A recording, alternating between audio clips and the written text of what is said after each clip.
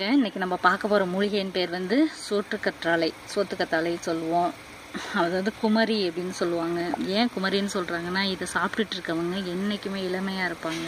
அந்த தோல்லாம் சுருக்கமே விழுவாது. இதை சாப்பிட்டுட்டு வந்தாங்க அப்படின்னா, தொடர்ந்து எடுத்துகிட்டு வந்தாங்கன்னா. இது வந்து ஒரு காயக்கல்ப மூலிகை. இதை வந்து எடுத்தோம் அப்படின்னா 7 தடவை கழுவணுங்க. இந்த பாருங்களேன், இது எப்படி யூஸ் பண்ணணும்னா, இந்த சைட்லலாம் முள் இருக்கும். இந்த முள்ளெல்லாம் எடுத்துட்டு இப்படி உடைச்சோன்னா இந்த வருது பாருங்கள் சோறு. இதுதான் ஜெல்லு மாதிரி இருக்குல்ல, இதுதான் சதப்பொதி தான். இதை தான் சோறு அப்படின்னு சொல்லுவாங்க. இது சோத்துக்கத்தாழை, இதுக்கு பேர் தான். அதுக்காக தான் சோத்துக்கத்தாழை பேர் வந்துச்சு. 7 முறை கழுவணும். அரிசி கழுவுன தண்ணியில் தான் கழுவணும். ஏன் 7 முறை கழுவணும் அப்படின்னா, இந்த மஞ்சள் கலரில் இருக்குல்ல, இது வந்து நம்ம வயிற்றுக்குள்ளே போணுச்சு அப்படின்னா அரிப்பு, ஒவ்வாமை இதெல்லாம் ஏற்படும்.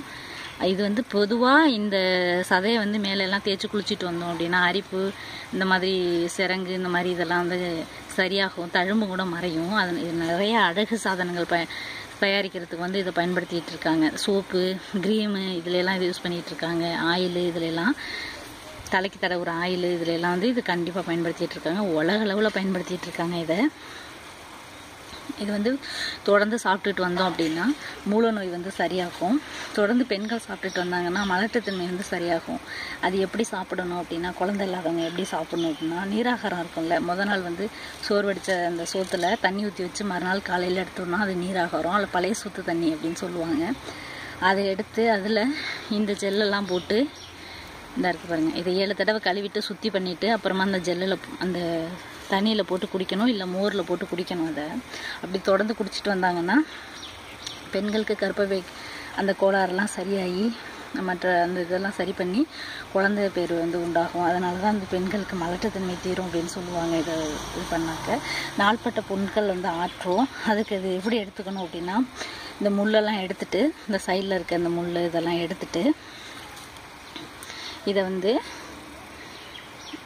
இந்த சதை இப்படி எடுத்துட்டு இந்த தோலெல்லாம் பிச்சுட்டு இந்த இடத்த வந்து நெருப்பில் வாட்டி மஞ்சத்தூள் தடவிட்டு, அதை வந்து இந்த புண்ணு இருக்கிற வெளி புண்ணெல்லாம் ஆறாத, ரொம்ப நாள் ஆறாமல் புண்ணெல்லாம் இருக்கும். அப்படி கட்டி கட்டியாக ஆறவே ஆறாது. என்ன மருந்து வாங்கி போட்டாலும் ஆறவே ஆறாது. அதெல்லாம் எடுத்துகிட்டு வந்து அந்த மாதிரி புண்ணு இருக்கிற இடத்துல இந்த சோத்துக்கத்தாழையை வந்து மஞ்சள் வச்சு தடவி அது நெருப்பில் வாட்டி அந்த இடத்துல கட்டிட்டு வந்தோம் அப்படின்னா இந்த புண்ணில் உள்ள நீர்லாம் வடிஞ்சு இந்த புண்ணு வந்து ஆறும். இதை அதிகமாக எடுத்துகிட்டு வந்தோம், நம்ம உடம்புக்கு வந்து இதை குடிச்சிட்டு வந்தோம் அப்படின்னா கண் பார்வையை சரி பண்ணும். உடல் வந்து ரொம்ப கூலிங்காக வச்சுக்கும், குளிர்ச்சி அடையும். குடல் வந்து சுத்தப்படுத்தும். அதனால் மூல நோய் வராது. குடல் புண்ணை வந்து ஆற்றும். முகத்தில் பூசணும் அப்படின்னா முகம் வந்து பளபளப்பாக்கும். இந்த பரு இந்த மாதிரியெல்லாம் இருக்கிற அந்த தழும்பு இதெல்லாம் மாறும்.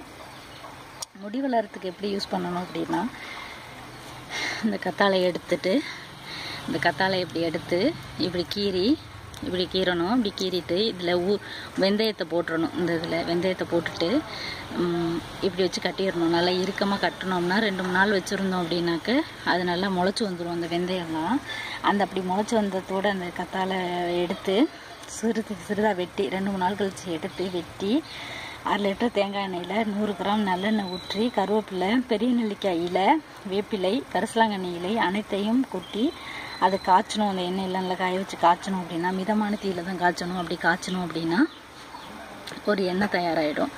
அதெல்லாம் முறுமுறுன்னு வந்த பிறகு அந்த எண்ணெயை வடிகட்டி வச்சு தலையில் தேய்ச்சிட்டு வந்தோம்னா முடி நல்லா வளரும், கருப்பாகவும் வளரும், கருங்கருன்னு இருக்கும். அப்புறம் இதை தொடர்ந்து உள்ளே எடுத்துகிட்டு வந்துட்டுருக்கோம் அப்படின்னா நீர்க்கடுப்பு, நீர் சுருக்கு, உடல் சூடு அதெல்லாம் சரியாகும். உடம்புல அனைத்து வியாதியும் வந்து இது சரிப்படுத்தும். இந்த மூலிகை வந்து அவ்வளோ சிறந்த மூலிகை. வந்து இதை வந்து மடலாக தான் எடுக்கணும். இங்கே பாருங்களேன், இப்படி மடலாக தான் எடுக்கணும். இது சரியாக வரல, இங்கே பாருங்கள், இப்படி மடலாக தான் எடுக்கணும். இப்படி மடலாக எடுத்து தான் இதெல்லாம் யூஸ் பண்ணிக்கணும். ஆனால் நான் கண்டிப்பாக நல்லா 7 முறை கழுவிட்டு தான் இதை பயன்படுத்தணும்.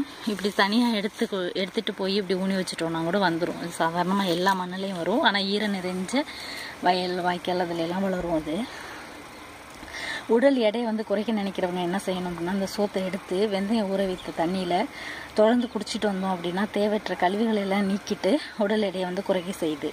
அதில் பாயாசம் செய்யலாங்க. இங்கே இந்த ஜெல்லில் வந்து பாயாசம் செய்யலாம். எப்படின்னா, இதை அப்படி தனித்தனியாக எடுத்து வச்சுக்கணும். தனியாக எடுத்து வச்சுட்டு பாசிப்பருப்பு இருக்குல்ல, பச்சை பயிறு, அதை எடுத்து நல்லா குழைவாக வேக வச்சுக்கணும். வேக வச்சுட்டு முந்திரி, திராட்சை, சீனி, கொஞ்சோண்டு பச்சை கற்பூரம் இதெல்லாம் போட்டு காய்ச்சணும்.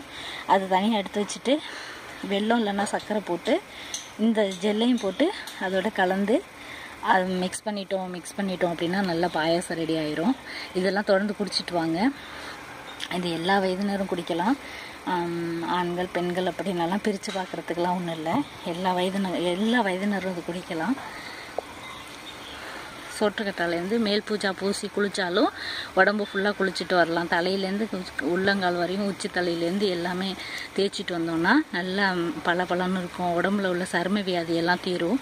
இது அவ்வளோ அருமையான மருந்து. நல்லா பயன்படுத்துங்க. இதை வந்து பயன்படுத்தி பாருங்கள். இந்த வீடியோ உங்களுக்கு பிடிச்சிருந்தா லைக் பண்ணுங்கள், ஒரு ஷேர் பண்ணுங்கள்.